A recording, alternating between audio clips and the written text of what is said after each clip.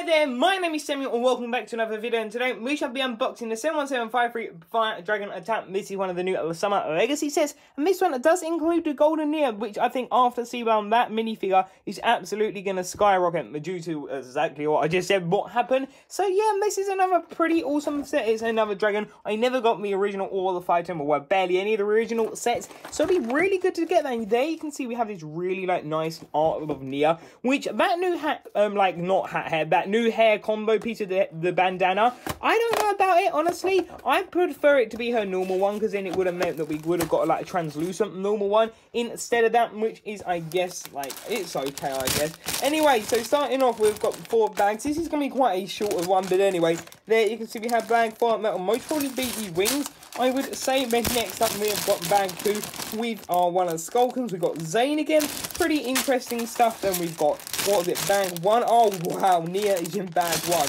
That is going to be absolutely incredible to build. I can't wait to do that one.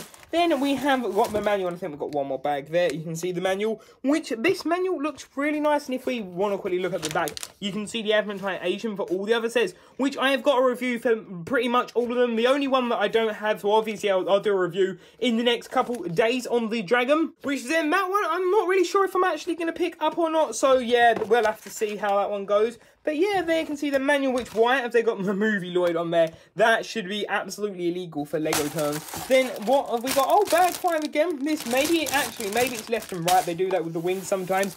We have then got, oh, the wing box. Oh, wow, that's very nice. That's cool. I like it when they do that. They keep it nice and compact, though it's kind of a nightmare to get them all straightened out. And then there you can see that we have bag 3, and the box just fell, which is really helpful. So let me quickly put all these in alignment. So, well, there you can see it. Well, okay, there's not actually too much here, which is nice, you know, nice, sort of a shorter build, which is pretty awesome. But yeah, this is going to be absolutely incredible. My main thing that I think is definitely going to be the best is here. You can see we have Nya's like body print there, and her hair, which is just going to be great to get that, because especially, like I said, I feel like this set is kind of unfair in a way for people who want to get Nya. Like, the minifigure is absolutely just going to skyrocket due to this. But then again, if Ninjago's around in 10 years, maybe Nya won't be seen as much. Maybe she'll be more of a legacy character. Who exactly knows at this point? But yeah, here we have this set, which this looks really awesome, and I can't wait to get building this. So yeah, I will see you in that review, which this review will be coming out of the sub bounty. I'll have the sub bounty out tomorrow. This one will be out within like the next 72 hours. So thank you all for watching this video. Stay tuned, stay subscribed, and until the next video, I'll see you there. Bye for now.